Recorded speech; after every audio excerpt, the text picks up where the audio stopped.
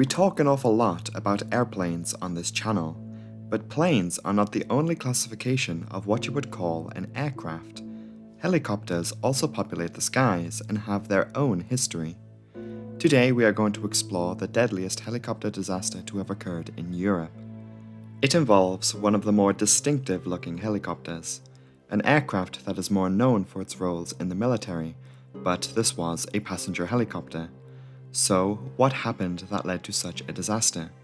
We need to know more about that particular helicopter and have a closer look at its inner workings. Today's video takes us to Scotland, or more specifically, the most northern archipelago of islands northeast of the Scottish mainland. Here we'll find the Shetland Islands. We've talked about this region before. Shetland is home to nearly 23,000 people. Being in a rather remote region of the world, the island cluster is connected to the rest of the world through Sunbury Airport, which itself lays on the very southern tip of the islands. This airport usually operates flights to and from several of the larger cities in the country, but is also a hub for helicopter flights for getting on and off offshore oil platforms. Shetland's location in the North Sea puts it within easy reach of the oil field here that is shared with the United Kingdom and Norway. It's not even the only place in Scotland like this. Aberdeen is also known for oil-field helicopter flights. At the time, in 1986, these flights were operated by British International Helicopters. The company had recently just rebranded from British Airways helicopters, and the helicopters themselves wore a livery resembling British Airways. The people who took these flights were, as you'd expect, typically those who worked on the oil platforms. British International Helicopters in 1986 operated the Boeing CH-47 Chinook helicopter. This helicopter, first launching in 1961, is distinctive for its two twin rotors instead of the single and tail rotor that is often associated with the aircraft. The helicopter is popular among militaries around the world as a general utility and transport aircraft. It can be adjusted for cargo or people transportation. Although often associated with military use, the Chinook does have a variant for civilian operation, and so British International Helicopters found it to be useful for their operations. Over 1,200 of these helicopters have been produced, and they are still in production to this day. On November 6, 1986, the CH-47 Chinook, registered as Golf Bravo Whiskey Foxtrot Charlie, was to make several trips between Sunbury and the Brent oil field, which is located further northeast of Shetland at roughly 61 degrees north, around halfway between Shetland and Norway. The oil platforms and rigs out here are operated by the UK division of the Shell Corporation. The accident flight we need to look at was the first returning flight to Sunbury originating on Brent Platform C that morning. Coordinate position north 610546, east 014318. The pilots of this aircraft had actually been flying here in Shetland instead of their usual base in Aberdeen. For 3 days they had been ferrying workers to and from the Brent oil field. Those pilots were 45-year-old Captain Push Vide, who had 10,000 hours flying helicopters behind him. He was joined on the flight deck by his 43-year-old co-pilot Neville Nixon, who was also substantially experienced with just under 5,000 hours flying helicopters. The co-pilot was supposed to be flying in the afternoon, but swapped his shift with another pilot and took their shift instead that morning. The outbound trip was uneventful. Following the turnaround, the helicopter left Brent Platform C at 10:22 in the morning. On board were 44 passengers, taking time off from work offshore. There was also one flight attendant on board for a total of 47 people on the helicopter. At an altitude of just 2,500 feet, the aircraft cruised for its journey back to Sunbury. As stated, when the helicopter left Shetland that morning, it made the journey out uneventfully. The majority of this return trip would also be uneventful, until it came time for the approach. To delve deeper into what the mechanical failure that brought down the helicopter was, we should move to the moment of disaster and work backwards, understanding how things went wrong. The Chinook approached from the north. For their arrival at the airport, they would use the shortest runway at Sunbury that's labelled for helicopters, runway 24. The helicopter was about 4.5 miles from Sombra at 11:30, and the control tower gave the pilots their clearance to land. According to the cockpit voice recording, the pilots began noticing an increase in noise in the cockpit. As the one member of crew who survived would later recant, it was a sort of whining sounding noise, followed by a loud bang. So what had happened to this helicopter? Helicopter engines typically fall into the category of what are called turboshaft engines. These differ from engines on an airplane, as the goal of the engine is not to produce thrust, but rather spin the rotor blades. As mentioned before, the CH-47 Chinook is distinctive because of the two large rotors on top. This helicopter's engine is located towards the rear, near the aft rotor.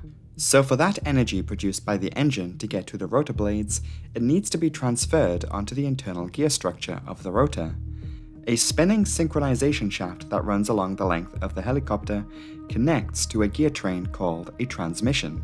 Because there are two large distinctive rotors on the Chinook, there is a forward transmission and an aft transmission. The two rotors are synchronized with the help of the shaft. This prevents the rotors from colliding. It is the forward transmission that needs closer analysis. This is an image of the recovered gear from the forward transmission responsible for this disaster. This is called a spiral beveled ring gear, according to the accident report. Photographed here is the top of the gear, which sits on the spinning synchronization shaft that is powered by the engine. This gear is what takes that energy to move the large rotor blade on top. It is obvious from these photographs where the failure occurred. Now that we've pinpointed the failure, let's find out why. The accident report highlights that the failure of this gear came from circumferential fatigue cracking of the attachment flange on this ring gear. A groove that had formed, likely from corrosion and general wear and tear, had weakened the strength of the gear. Additional factors contributing to corrosion included exposure to water and oil. As detailed in the accident report, the environment the helicopter was servicing, flying constantly over the sea at low altitude and spending time on oil platforms, exposed the inner mechanics of the rotor to additional potential corrosion. The report even says, and quote, "This led to the initiation of corrosion fatigue cracking, which progressed downwards through the flange. Thus, the fatigue failure was related to the formation of the groove." The investigation also determined that the aft transmission never suffered the same level of fatigue as the forward transmission. That whining noise that was heard by the pilots just before disaster struck is believed to have been the deteriorating condition of the gearing system in that forward transmission set. Though noticed by the pilots, they weren't worried by the noise, though they did discuss what it could have been. The two sets of rotor blades were synchronized so that they did not collide. Because of the damage done to the assembly of the forward rotor, that rotor became out of sync. That loud bang that occurred at the moment of disaster was the two sets of rotors colliding with each other. In this moment, the helicopter became uncontrollable, as you'd might expect. The aft rotor blades had separated from the helicopter. The damaged forward rotor was still connected and spinning during this time. The front of the helicopter pitched up. The rear of the aircraft began to sink, and the helicopter began falling to the water below, rear end first. Captain Pushpavide attempted to recover the helicopter by manipulating its power controls. Under normal circumstances, this would have brought the helicopter level.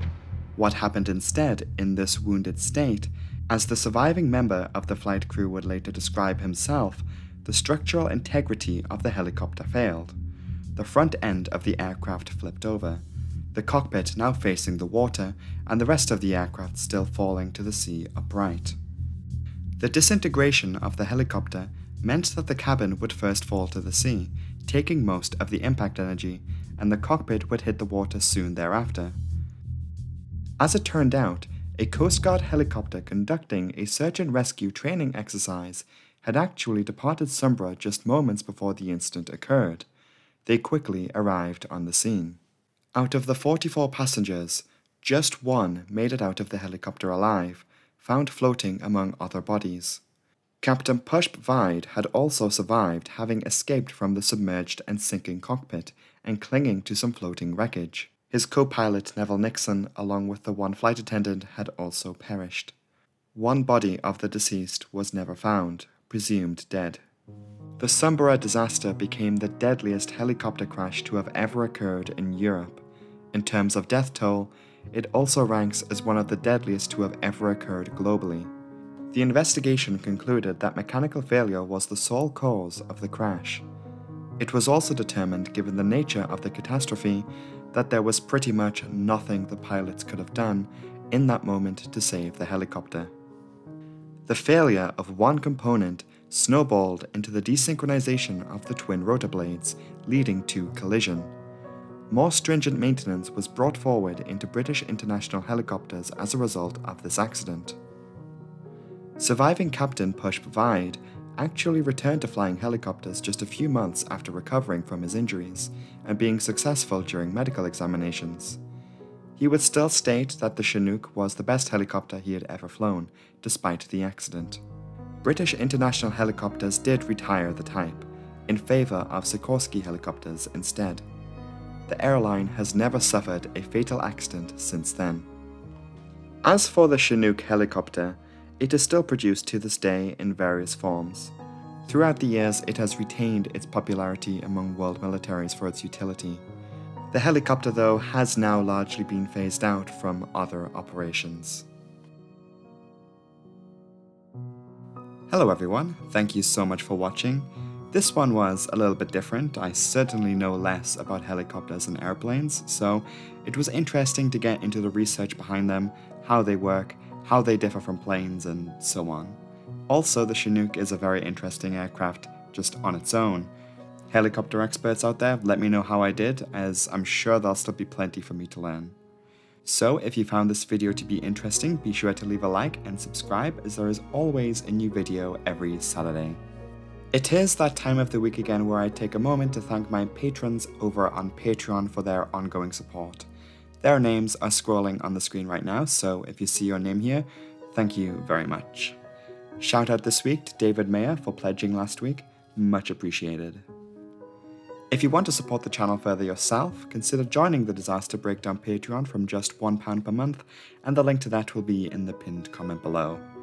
All patrons get early access to all new content 48 hours before it goes out publicly on YouTube.